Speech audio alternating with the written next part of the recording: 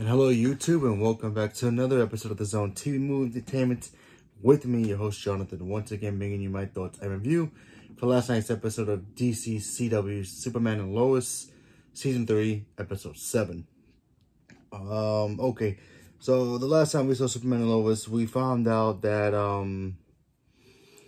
the woman with the swirly face who has like that sonic scream, we found out that she's actually the wife of Bruno Mannheim. And then when you watch in this episode, we get a kind of a flashback of like how they met, you know, why he wanted to help her out because she had the cancer.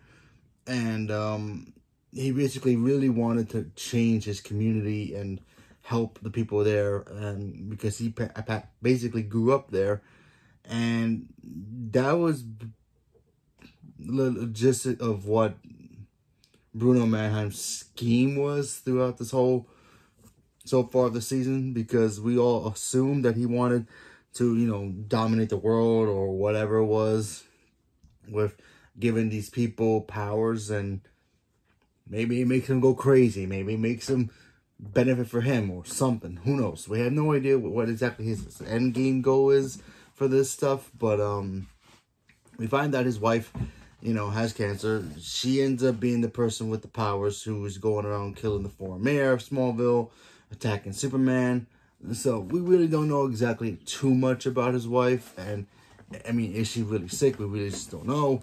But it seems to see that Bruno Mannheim was actually trying to save his wife throughout the whole time. He wanted to get the property back, you know, the whole community from the grip of Lex Luthor back when he was in power. And, you know, all the other people there didn't want to, you know, do that because they were scared of Lex. But Bruno was like, no, we can do this. We gotta take it back now. We make some kind of deal. You can have, you know, Metropolis. We'll take this section of Metropolis, and just for us, you know, call it even trade.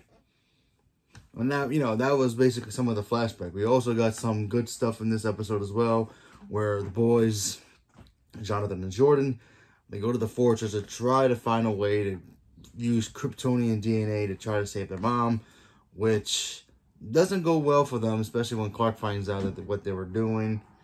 And obviously Lois is getting a lot worse, but she still has the spirit to be who she is. But she's also starting to feel like her powers of being the best journalist is starting to dwindle because of the effects of her chemo and also her cancers, taking away her ability to, like, I have a good feeling that this person's this person, or vice versa.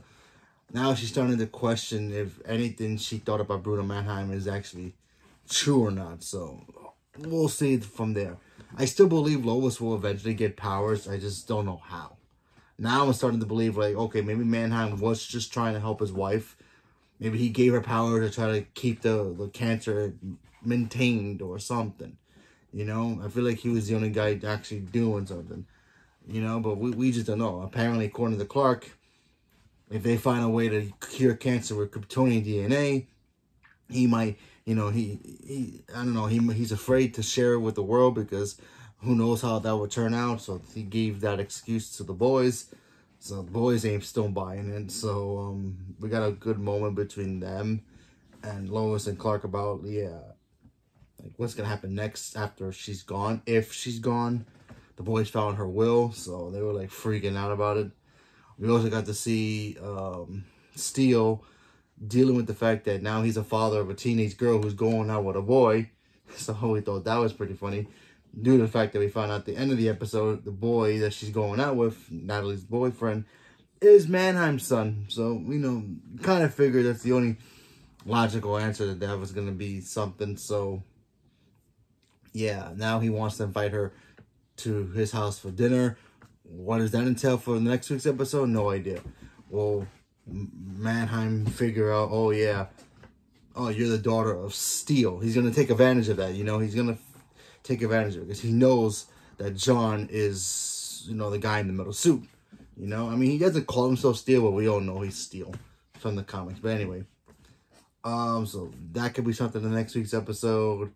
Lana's now trying to deal with the fact that her ex-husband is going out with Lois's, you know, reporter friend. and her daughter's starting to, you know, be comfortable around her. So there's that. But this episode was mainly about Mannheim and his backstory, about why he was doing what he was doing to save his wife and how much he loves her and he would do anything for her. So we got to see all that. He even asked Clark, because Clark went to interview him as just Clark Kent. And it's like, what would you do to protect Lois? You would do anything for her. Well, being Superman, you know, he still has that, like, yeah, I want to protect Lois, but how do I do it? If I give her powers, if I give her Kryptonian DNA, that could change her. That could make her crazy. That can change her in a way that maybe that won't be good for the planet. Who knows? But I thought the episode was very, very good. Once again, the story just continues to, you know, make sense, unlike other shows in the Arrowverse that we have left. But yeah, it was a good episode. Excuse me. No Superman stuff, but it was a really good dramatic episode of the show. So I still enjoyed it very much. So leave a comment below. Let me know what you guys thought about it. What do you guys think about Mannheim's end goal here? Do you really think he's just trying to help people cure of cancer? Or is he actually having motive behind the whole, yeah, I'm giving people powers to see if it take away their, you know, cancer, but also trying to gain something? Like, what do you think he's trying to gain? Is he just trying to help out, trying to be nice? Leave me a comment below. Let me know what you guys thought about it. Stay tuned for more. Thank you very much, and have a good day.